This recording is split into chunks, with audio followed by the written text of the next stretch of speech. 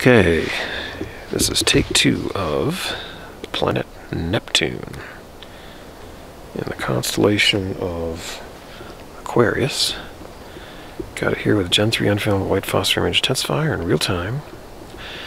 The intensifier is connected to a Takahashi Mewlon 250 telescope running at f/24. I have a 2x barlow on the mix. Magnification is 240.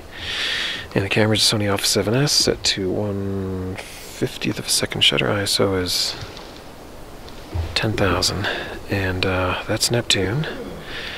The pretty bright small disk in the middle of the field of view.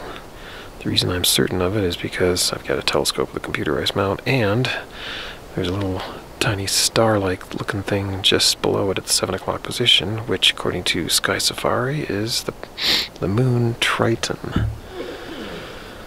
So the orientation's correct, so I'm on Neptune here. Real-time view. Shooting it from Mount Pinos, California. Distance is currently 29 astronomical units away, and the light emanating from that planet, reflecting off that planet, is let's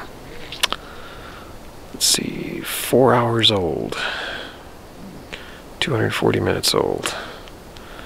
So even though it's a real-time view, it's actually 4 hours old, but we won't worry about that too much. So anyway, that's Neptune and its companion moon Triton in real time. Don't get to see this very often, do you? With Gen 3 unfilmed white phosphor night vision. Okay, we'll call that a wrap.